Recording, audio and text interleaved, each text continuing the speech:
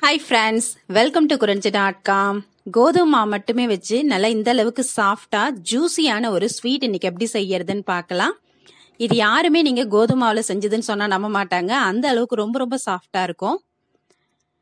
இப்ப நான் அதுக்கு மெஷரிங் கப்லாம் எதுவும் எடுக்கலாங்க. நம்ம வீட்ல இருக்கிற நார்மலான ஒரு சின்ன கப் எடுத்துக்கலாம். எல்லா அளவுகளும் இந்த கப்பாலே நம்ம இன்னைக்கு அளந்து எடுத்துக்கலாம். இப்ப இந்த கப்பால 2 கப் அளவுக்கு பால் எடுத்துக்கலாம். இது காய்ச்சின பால், காய்ச்சாத பால் எதுவா இருந்தாலும் பரவாயில்ல. 2 கப் அளவுக்கு பால் எடுத்துட்டு இது நல்லா கொதி வரட்டும். இப்ப பால் நல்லா கொதி வந்துடுச்சு. இப்ப இது கூட நம்ம எந்த கப்பால பால் அளந்து எடுத்தோமோ அதே கப்பால 1 கப் அளவுக்கு கோதுமை மாவு, 2 கப்பு பாலுக்கு 1 கப்பு கோதுமை மாவு எடுத்தீங்கன்னா கரெக்டா இருக்கும். இந்த கோதுமை மாவு இப்ப பால்ல நல்லா வேகணும். அப்பதான் இது நம்மளோட ஸ்வீட் நல்லா சாஃப்டா கிடைக்கும். கண்டிப்பா நீங்க எல்லாருமே இந்த ஸ்வீட்டை ஒரு தடவை ட்ரை பண்ணி பாருங்க. ரொம்ப ரொம்ப சாஃப்டா ஜூசியா இருக்கும். நீங்க குலோப் ஜாம் மிக்ஸ்ல செஞ்சா எந்த அளவுக்கு சாஃப்டா வருமோ அதே மாதிரி இருக்கும் இது. இப்ப பாருங்க, இந்த அளவுக்கு மாவு நல்லா வெந்து கடாயில ஒட்டாம உருண்டு வரணும். இப்ப இதான் கரெக்டான பதம். இந்த ஸ்டேஜ்ல ஒரு பிளேட்ல கொஞ்சமா நெய் தடவிட்டு நான் 1 ஸ்பூன் அளவுக்கு நெய் விட்டுருக்கேன். அப்பதான் இந்த ஸ்வீட்டோட வாசனை ரொம்ப நல்லா இருக்கும். உங்களுக்கு நெய் பிடிக்கவே பிடிக்காது அப்படின்னா 1 ஸ்பூன் அளவுக்கு எண்ணெய் விட்டுக்குங்க.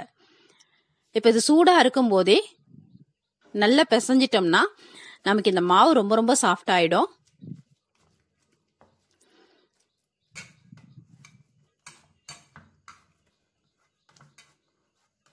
இப்ப பாருங்க, உங்களுக்கு பாக்குறப்பே தெரியும் இந்த மாவு எந்த அளவுக்கு சாஃப்டா இருக்குதுன்னு. இப்ப இதுல இருந்து நம்ம மீடியம் சைஸ் அளவுக்கு உருண்டை உருட்டிக்கலாம். இப்ப எல்லா மாவுமே இந்த மாதிரி உருண்டை உருட்டி எடுத்துக்கலாம். அதுல கொஞ்சம் கூட அந்த விரிசல் இல்லாம உருட்டிக்குங்க. உருட்டிட்டு இந்த மாதிரி உள்ளங்கையில வச்சு ஒரு தட்டு தட்டிக்கலாம். இதை நீங்க அப்படியே கூட பொரிக்கலாம். இதுல கொஞ்சம் டிசைன் கொடுக்கும் போது பார்க்க நல்லா இருக்கும்ன்றதுனால இந்த மாதிரி அதை 2ஆ கட் பண்ணிட்டு நிலா மாரி ஷேப் உள்ளதுல இந்த மாதிரி கட் கொடுத்துக்கலாம். இப்ப இந்த மாதிரி கத்தியில ஒட்டுது அப்படின்னா கொஞ்சமா நெய் தடவிக்கிங்க. அப்படி இல்லைன்னா இது கட் பண்றதுக்கு நம்ம வீட்டுல கேக் கட் பண்ற கத்தி வச்சிருப்போம் இல்லைங்களா, அதுல கட் பண்ணாலும் ரொம்ப ஈஸியா இருக்கும். இப்ப இது வெந்து எடுத்து நம்ம ஜீராவில போட்டு எடுத்து சாப்பிடும் போது இந்த டிசைன் ரொம்ப நல்லா இருக்கும். அதனால இந்த மாதிரி லைட்டா அழுத்தம் கொடுத்துக்கலாம். உங்களுக்கு எப்படி தோணுதோ அந்த மாதிரி நீங்க இதுல டிசைன் பண்ணிட்டு இப்ப இதே மாதிரியே நம்ம எல்லா உருண்டைகளையும் உருட்டி கட் பண்ணி, இப்ப பாருங்க இந்த கேக் கட் பண்ற கத்தியில ரொம்ப ஈஸியா இருக்கு.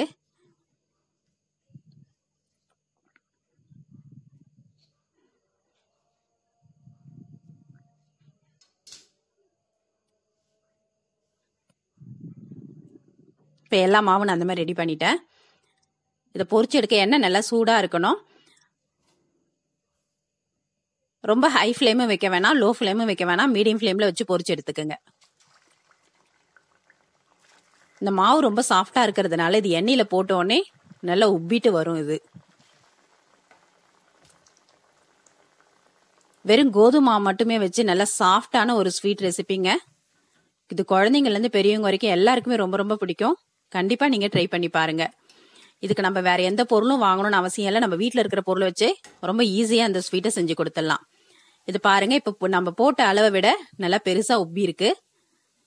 இது அந்த பால்ல நல்லா மாவு வெந்துட்டதுனால நமக்கு ரொம்ப ரொம்ப சாஃப்ட் ஆயிடும். இப்ப இந்த மாதிரி ஒரு கோல்டன் கலர் வந்ததுக்கு அப்புறம் நம்ம எண்ணெயை வடிகட்டிட்டு எடுத்துடலாம். இப்ப இதே மாதிரியே மீதி இருக்க எல்லா கோதுமையும் வந்து பொரிச்சு எடுத்துக்கலாம். நம்ம ஒரு சின்ன கப் அளவுக்கு தான் மாவு எடுத்தோம், அதுவே நமக்கு இந்த அளவுக்கு ஸ்வீட் கிடைக்கும். இப்ப இது எல்லாமே பொரிச்சு எடுத்தாச்சு. இது பாருங்க உள்ள எந்த அளவுக்கு ஃப்ளஃபியா இருக்குன்னு நான் உடைச்சு காட்டுறேன். ரொம்ப ரொம்ப சாஃப்டா இருக்கும் இது. இப்ப இதெல்லாம் ஆறிட்டு இருக்கட்டும். நம்ம அதுக்குள்ள சர்க்கரை பாகு ரெடி பண்ணிக்கலாம்.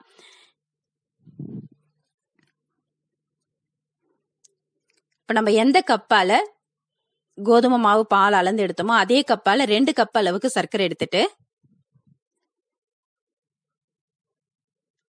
2 கப்பு தண்ணி விட்டுக்குங்க. இது நம்ம குலோப் ஜாமுக்கு எப்படி வந்து சர்க்கரை பாகு ரெடி பண்ணுமோ அப்படிதான். இது பாகு பாதெல்லாம் எதுவும் வரணும்னு அவசியம் இல்லை. இது சர்க்கரை நல்லா கரைஞ்சி ஒரு 5 நிமிஷம் நல்லா ஹை ஃப்ளேம்ல கொதிக்க விட்டுட்டீங்கனாலே போதும். லைட்டான ஒரு பிசுபிசுப்பு தன்மை வந்தாலே நம்ம அடுப்பு ஆஃப் பண்ணிடலாம். இப்போ சர்க்கரை தண்ணி நல்லா கொதிச்சிருச்சு. இது கூட வாசனைக்காக ஒரு 1/4 ஸ்பூன் ஏலக்காய் தூள் சேர்த்திருக்கேன். இப்போ இந்த சர்க்கரை பாகு சூடா இருக்கும் போதே அதுல நம்ம ஏற்கனவே பொரிச்சு வச்சிருக்க இந்த கோதுமை உருண்டைகளை போட்டுடலாம்.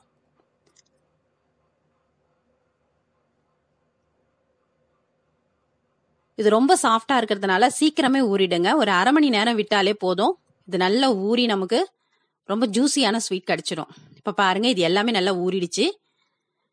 நம்ம போட்ட அளவை விட இப்ப இதெல்லாம் நல்லா ஊறிடுச்சு. நம்ம இதை சர்வ் பண்ணிடலாம்.